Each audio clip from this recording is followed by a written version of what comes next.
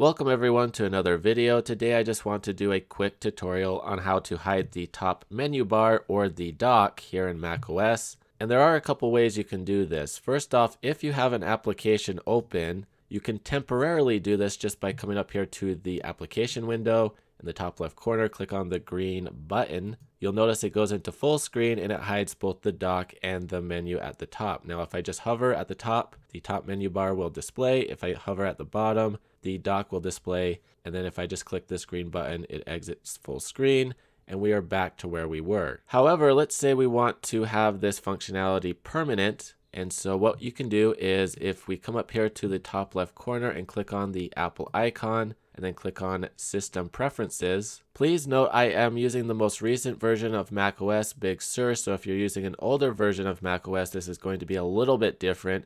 But for those of you who are on the most recent version, you'll just come here to Dock and Menu Bar. For those of you on older versions of macOS, the menu bar setting will be here in general. But I'm going to go ahead and click on this option right here. And to automatically hide the dock, there's an option right here. If we just check it, you can see that it hides. And then if we want to hide the menu bar at the top, we just check this option and it hides as well. Same thing, if we hover at the top, it will display. Hover at the bottom, the dock will display as well. Now, one thing I do want to quickly note, if I go here to Google Chrome and put it in full screen, I have noticed some people complain that sometimes when they come up here to hit a tab, they go a little bit too far and they constantly run into the menu bar dropping down.